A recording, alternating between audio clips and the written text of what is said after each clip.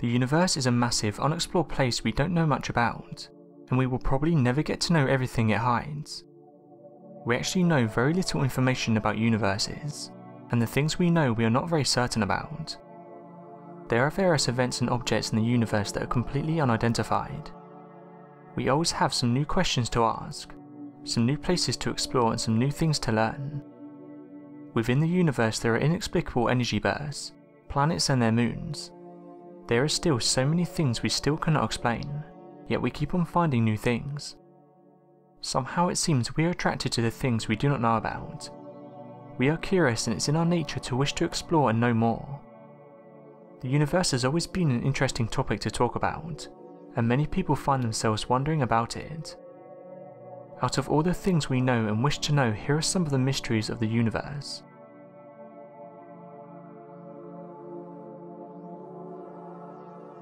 Jupiter's red storm and the unexplained colour.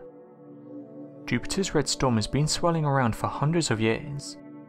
We don't know the source of its distinctive red colour and it still remains a mystery to this day. Some scientists have been doing laboratory experiments in order to produce the same colour. The researchers found out that possible temperature and radiation might be playing very important roles in changing the colour of transparent materials forming in clouds. One of the main suspects is the ammonium hydrosulfide, which is a type of salt. This salt seems to be quickly decomposing at specific atmospheric temperatures and conditions on our planet, which makes it really hard to investigate. For those who have never heard of this, ammonium hydrosulfide is the third most abundant cloud component found on Jupiter. Ammonium hydrosulfide is a part of Jupiter's atmosphere, but it does not exist as a gas. This cloud component should be considered as salt grains mixed up with another material. The hydrosulfide is actually completely transparent, but in the clouds of Jupiter this salt does not sit in isolation. The cosmic rays travel through space, planets and its clouds. These rays coming from the outside of the solar system, possibly even outside the Milky Way, and they might be able to change the colour of the salts. It's believed that Jupiter's red spot has been swirling for at least 150 years. The famous storm actually shrunk and became a lot smaller for the past few years. Back in the days it was estimated to have been the size of 3 Earths. What is actually hiding beneath the crazy storms of Jupiter? Will they ever stop and how are they formed? No one truly knows, but it's surely to leave us with an interesting mystery to think of. The formation of Saturn's rings still remains a mystery. Saturn is one of the planets that really stands out. It's much larger than Earth and it's been calculated that over 700 Earths would be able to fit inside Saturn. Saturn is not the only planet with rings though. Uranus, Jupiter and Neptune also feature rings around them. However, Saturn's rings are the brightest and biggest we know about. The rings we see on Saturn are thousands of miles wide. Galileo was the first person to notice the rings of Saturn. He noticed these rings almost 400 years ago in 1610. Saturn's rings have been an important topic between scientists since then, and there's one thing we surely know about the rings of Saturn. They are made of rock and ice. Some of these are small as a grain of sand, while others are as large as houses. The thing bothering all of the scientists is how are all these rings formed.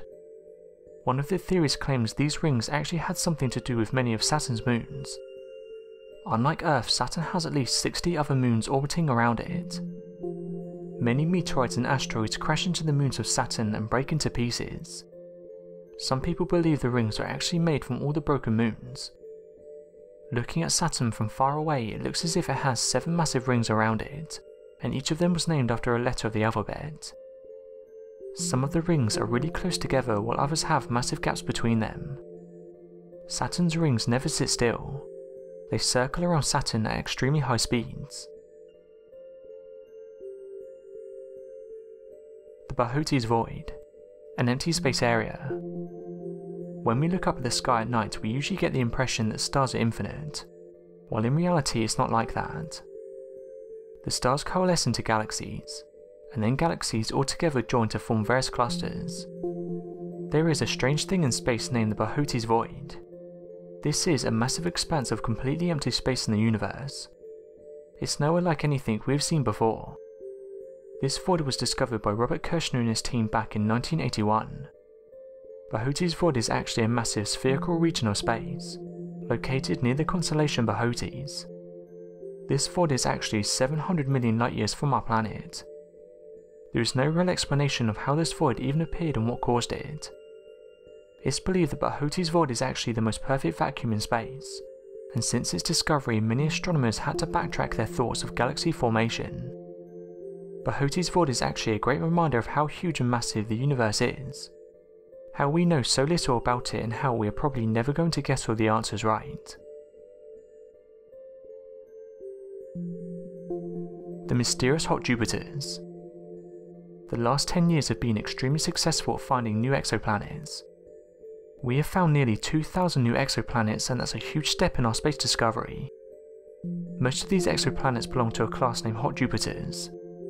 These exoplanets remind many of Jupiter, but they are much hotter. All of them tend to orbit very close to their stars, which is rather unknown to us. At first, hot Jupiters were thought as oddballs. We do not have anything like them in our solar system. Hot Jupiters became a common thing in our exploration of the universe, which means it's our solar system that is not completely normal, not the other way around. Hot Jupiters are still a huge mystery to us, and no one really knows how they got formed, and how they managed to go so shockingly close to their stars. After observing hot Jupiter, better known as HD 80606b, the Spitzer telescope found new clues. The planet is very unusual and features a wildly eccentric orbit, swinging extremely close to its stars and back. The exploration of this planet helps out in a study that might help answer some questions. How were these hot Jupiters formed, and how do they manage to get so close to their stars? Zombie stars are actually a real thing.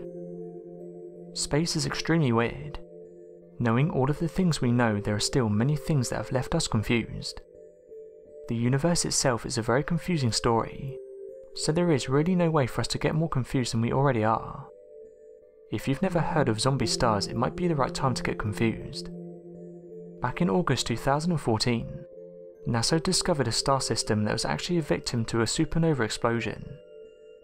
For those who do not know, when the star supernova, it means completely game over.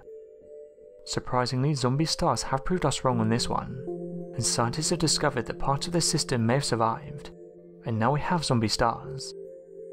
This might have happened because the supernova was a weak one. In this case, the explosion would have actually damaged the star, but not enough to completely destroy it.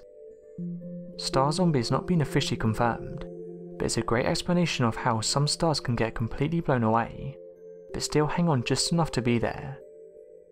Another interesting thing about zombie stars is they actually scream as they eat other stars. NASA explains this as dead stars emitting high-energy X-rays, which results in their howling or screaming. The questions here are, how did these stars survive the supernova, and are these indestructible stars? How is the universe going to end? It's obvious that one day the Earth will die. The sun will completely scorch it when expanding into a massive red giant. Luckily, this event will not happen for another billion years or so, but what happens when the universe ends? How does it happen? It's not even certain the universe will ever die at all. The universe might be infinite. Anything said about the universe cannot be confirmed, so it's all speculations. According to some scientists, the universe will die due to the heat death. This is best explained by saying that everything we know actually operates via heat differences. The heat itself will most probably die, and that will be the moment when our universe will completely freeze. There are many theories describing the death of the universe, but not a single theory has been confirmed.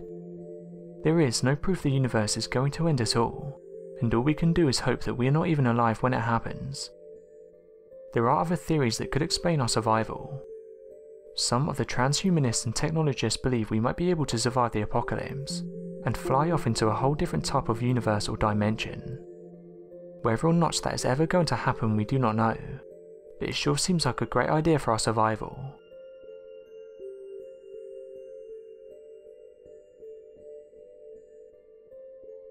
Thanks for watching, and don't forget to subscribe for more videos.